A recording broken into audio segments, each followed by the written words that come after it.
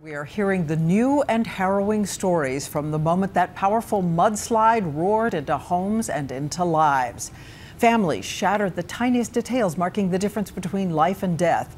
And ABC's Neil Karlinski is on the ground in Washington State for us again tonight.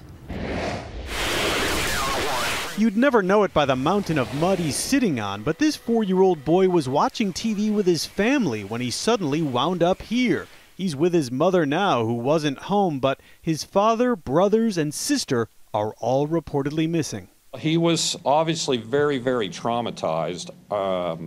He was hypothermic. He was shivering badly. John Regelbrug, a veteran Navy commander and husband, is missing too. His family is out here looking and won't give up. They found his uniforms and his officer's sword, and then he broke up and he couldn't talk no more.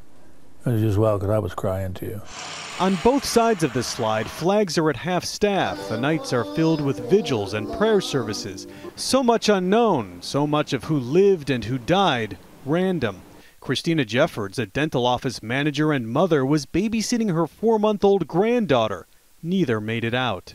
And I started to get text messages from people who had tried to call her and she wasn't responding, and then it starts to sink in. Pastor Mike DeLuca told us his stomach has been churning because of all the emotion he hasn't had time to let out.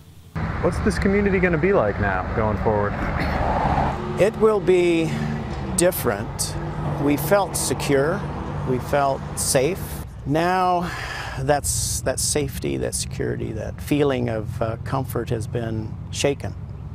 Just gut-wrenching for people here, but most don't have time to mourn. The search goes on, Diane.